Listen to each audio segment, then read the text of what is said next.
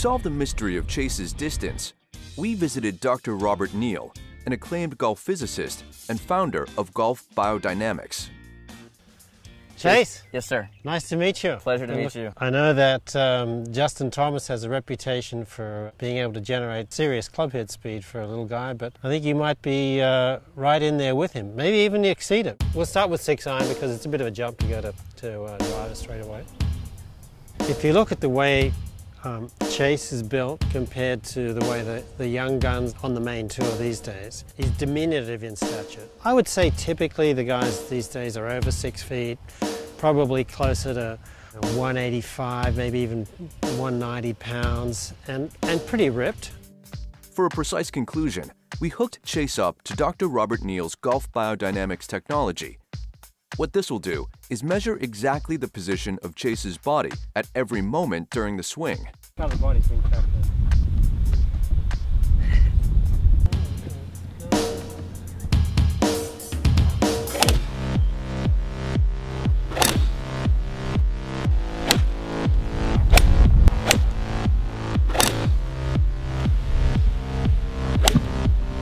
And now it was time to record the actual data with the driver.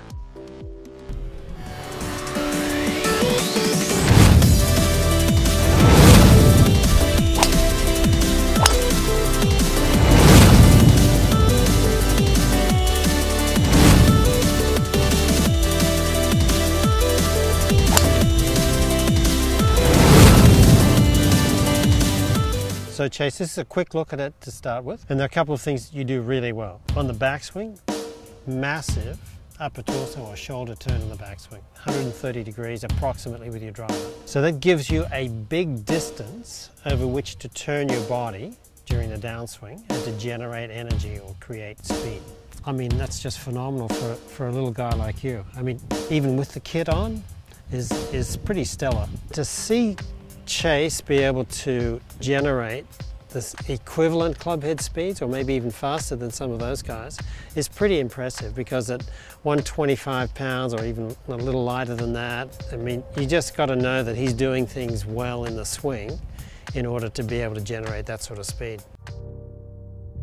After hitting 20 shots, Chase sat down with Dr. Robert Neal for a preliminary look at the readings and to understand how he hits the ball so far.